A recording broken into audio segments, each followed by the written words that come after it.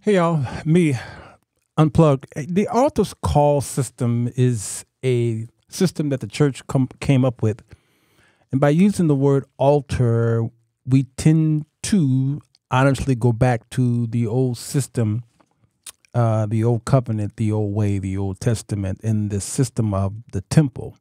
The church today often borrow uh, temple customs in order to have their worship experience in today's temples and tabernacles and churches and synagogues and cathedrals and centers and churches and whatever you want to call your building. The altar call can be a good system if it was treated right. But the system was created by today's church. And because it was created by today's church, it's jacked up. Let's talk about it on Unplugged.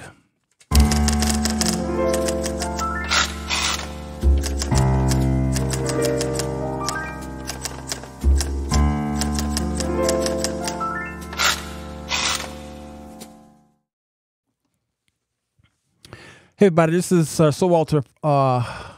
This is another Unplugged episode, and I'm going to talk about the bad system of altar calls. And trust me, it is pretty bad. I'm doing this because I was asked a question a couple days ago from a concerned person who was at church, and there was a woman who came to the altar per se. And I'll say that, and I'll talk about that in a minute. Because she needed something, and the women came up there, and before you knew it, it was a bunch of noise and a lot of confusion. And the woman who I talked to said she just felt that it was so confusing that is, and she just left there with it was scratching her head, wondering what was all that, and was this woman helped? The history of this altar call. Now watch this. Let's go to the beginning. An altar is a structure, any structure upon which an offering, such as a sacrifice, are made for religious purposes. Right? Now, take your mind and bring it back to the origins of things. It was usually a raised platform with a flat surface. Look at your churches today. Notice the raised platform. The raised platform is a pulpit, what they may call it, and there's a podium on the pulpit, and is raised so that the people who are sitting in the audience can see the person who's standing before them. What we did was we created a altar atmosphere. We called it an altar. There are over 400 references to altars in the Bible. The word altar is first used in Genesis chapter 8 when Noah built an altar to the Lord after leaving the ark. So we first see it. Even though Cain and Abel brought their sacrifices to the Lord, and some believe that there was an altar that they did make. So we don't know where it originated, whether it was from Cain and Abel or was it from Noah. An altar also represents a place of consecration. Now, these are the natural places to go for an altar. We'll talk about the spiritual in a minute. Before God gave his law to Moses, men made altars wherever they were out, of whatever material that they had. It just made an altar. An altar was often built to commemorate an encounter with God that had a profound impact upon someone's life. For instance, Abraham built an altar, Isaac did, and Jacob did, and David did, and Gideon did. They all built altars and worshiped after having a unique encounter with God.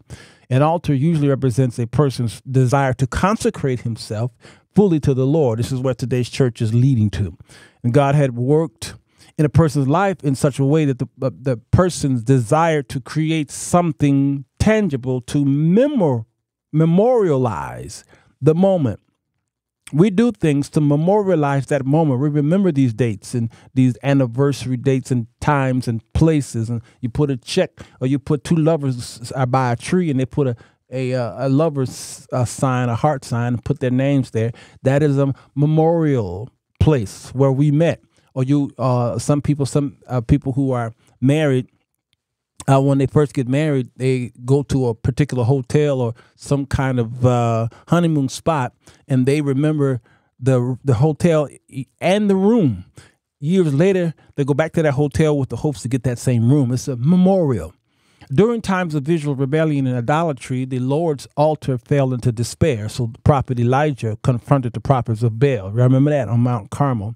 Repaired the altar of the Lord, which had been torn down.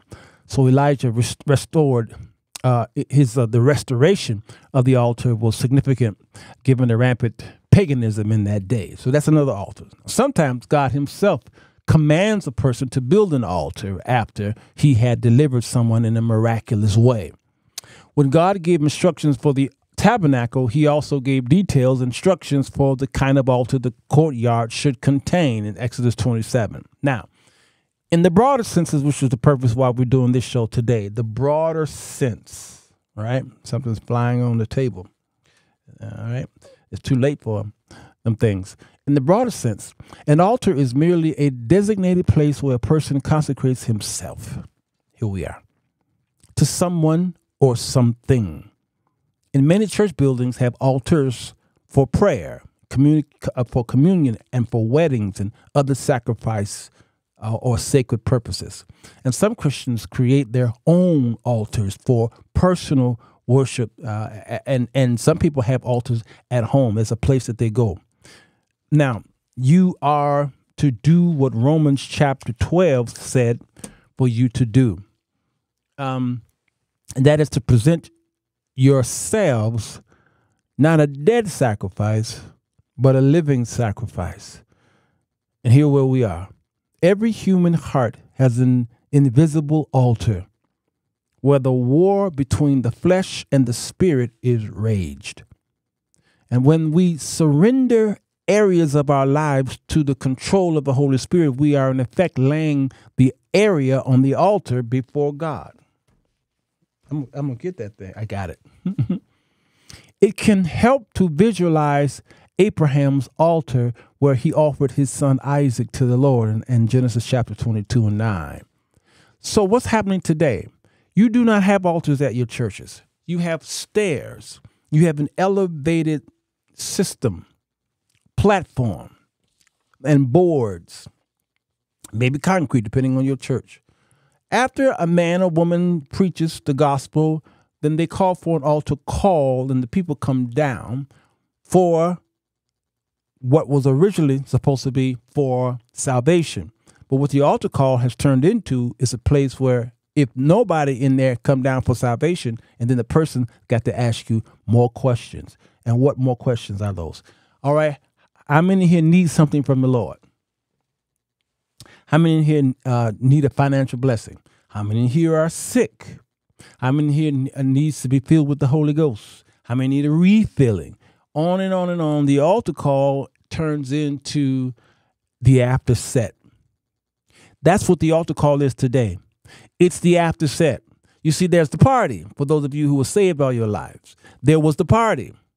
And when the party ended, which it kind of didn't, some people went home because of the lateness of the hour, and then we had an after set.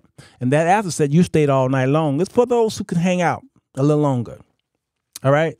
That's what the altar call is. Now, is it effective? In many cases, it is not.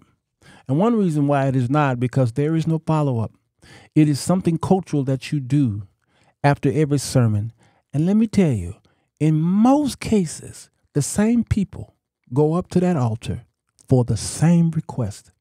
I was a part of churches where whenever the preacher called for an altar call, the same people went up there for the same thing, week after week after week, for years. And it's like a person who has enrolled into an institution of higher learning. They eventually will kick you out. You can't stay there forever. When are you going to show progression? When are you going to show that you graduated? The church is the only place I know that does that, unless it's a place where you go to get a fix. Some people just go to a hospital because they like sympathy, or they like to be sick.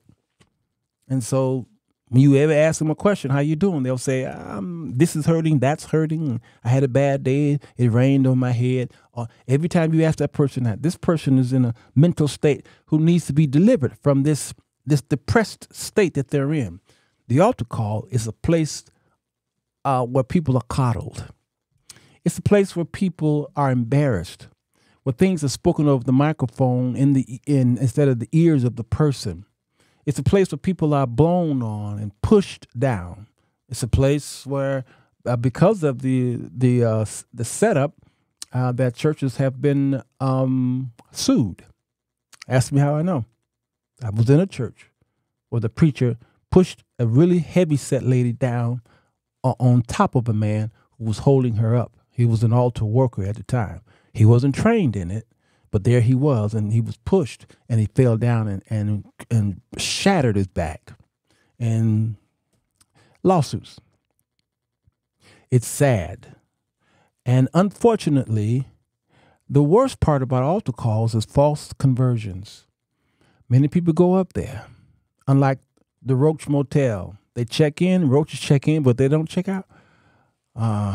There are too many people who walk up to the altar call for salvific purposes, and then they'll do the sinner's prayer, they do whatever. You make a public spectacle out of them, turn around 6 times, make them run around the building, take their shoes off and scream and all these things. And then church is over and this person go back to whatever they were. No phone call, no text message, no inbox message, no let's take you somewhere, no, not visiting the home, nothing. And before you know it, it's a false conversion. Simon the sorcerer, the Bible says he believed until he didn't. Because he wanted to pay for the miracles that the apostles were performing, and they had to rebuke him. Jesus even made the analogy of there are people who heard the word of God and went outside and with vigor and excitement, and the devil stole it from them. He talked about the sower and the seed that fell on thorny ground and here and there. So this is what's happening. The altar call that this church has set up, the system of the church instead of the ecclesia, and the origins of it was that specifically, that is the Baptist church. It was a time of discipleship. It was a time, the altar call was a time, and the altar call is not that old. It's not hundreds of years old. I think the altar call actually came around in the 1800s, and it was a time when they gave you what's called the right hand. You came and you gave the preacher your right hand and shook his hand. It wasn't about salvation, but it was about joining this noisy band. Physically, more so than spiritually, you become, it's about membership more so than it was discipleship to Christ. All right. So it's a bad system. And most of you who are in churches, you've seen the system and how it has abused people, men and women, but mostly women. The altar call is mostly a woman thing. A man is typically doing the altar call, but the women are abused up there in many cases. And it's sad. Can the altar call go through a progression of a cleansing? Yes, it sure can. We could change that system, and some churches are good at doing it by having the people come up to the so-called altar and taking them out of the church and having a private time with them. Turn the cameras off. It is a very intimate, private moment with that church, and they should turn it off. And the reason why so many of us content creators get material the way we do is because the altar call became a fiasco. It's a bad fiasco, and here we go. The Geno Jennings was trying to cast the devil out of a man. It became a fiasco. T.D. Jakes was trying to cast the devil out of a woman. It became a fiasco. And we can't tell you how many times over and over, wanting to bind them. And so many people have, one of the reasons why we got the brother Cardwell says, I'm not gay no more. I like women's. That was an altar call that went around the world. It was the most embarrassing moment in the Church of God in Christ history. The altar call. And I called the bishop and asked him why. No, he called me. I wasn't going to call him. I called Bishop Brandon Porter. Sorry. He called me at midnight and because I did a show on it, and he tried to defend why he did what he did. And I said, you gave that man $100 to act the fool, and you had the cameras on, and he tried to explain why all these things were going on, and we're fine today, but it was a hot mess. The altar call is a public spectacle. So again, you do not have an altar. There is no altar at your church. There is no place there where you go and you provide the fire. What's that song? I provide the sacrifice.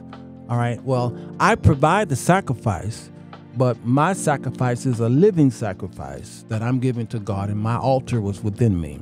Your church doesn't have an altar because an altar is a place where people die. Where not people die. Well, if you're a pagan, then yeah, people did offer people and their babies to Moloch. Yes, that is an altar.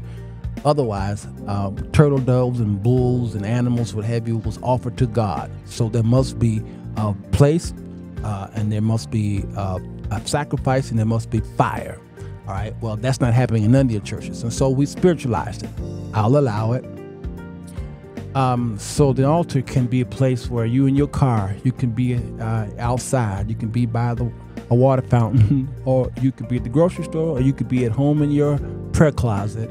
And that is a place of where you can memorialize, a place where you can go to the Lord and offer yourself to Him.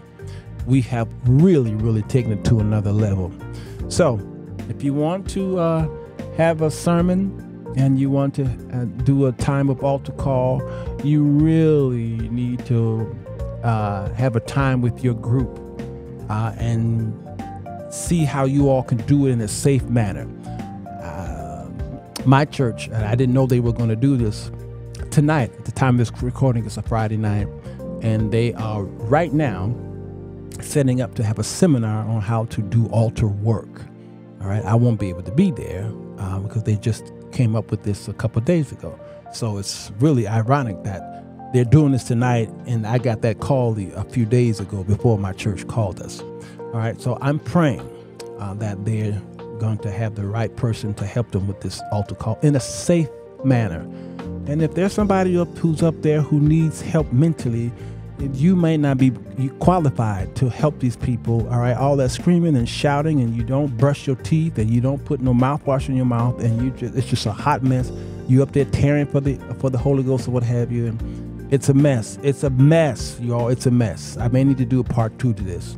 All right. Some of these people need to go lay on the couch and talk to a licensed counselor. But you all can't take care of all of these, especially if it's a mental health case, because it's dangerous for what the church is doing to some of these people. It's dangerous. Even those who need a medical attention, it's dangerous. Dangerous. Still pray for them, pour oil on them, whatever you need to do, but you need to call the doctor, call the hospital, call the paramedic, call a psychologist, something. All right? Let's do a part 2. I see it's needed. I appreciate you all. Listen, if you agree or disagree, come sit on the couch with me. We'll be here. Take care. Unplugged.